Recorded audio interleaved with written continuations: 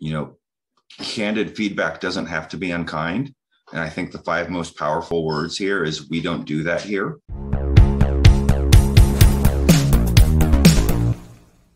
Okay, we received this question. I know that open organizations are places where people expect candid feedback and honest dialogue, but that seems intimidating to me because it seems like it can lead to harsh conversations and potentially hurt feelings. Is this true? Yes, it is. That's one thing you have to be really careful of in an open organization.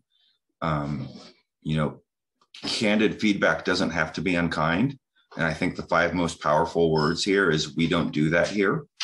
There's a difference between being candid and being cruel or just, unnecessarily blunt.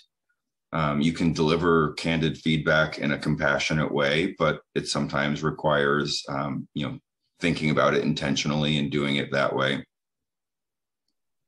I think many of us, maybe the vast majority of the workforce, has some trauma in the workplace around having worked with a leader at one point in time that was either really not a nice person or didn't have the understanding of how to communicate appropriately. As Ben said, like really being able to hold compassion even while delivering candid feedback.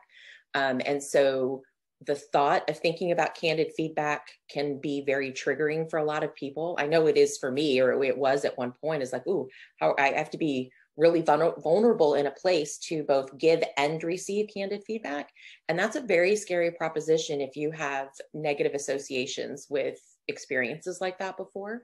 And so I think, Ben's 100% right. I think this is true of life in general. Sometimes you're going to step into a conversation inside of work or outside the workplace, and there is a potential for feelings to be hurt.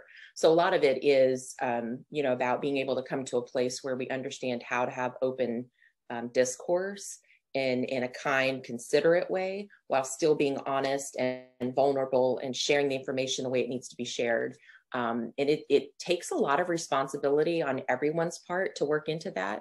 There's a lot of things that we can look at around psychological safety and the different models that are required for that to happen in the workplace.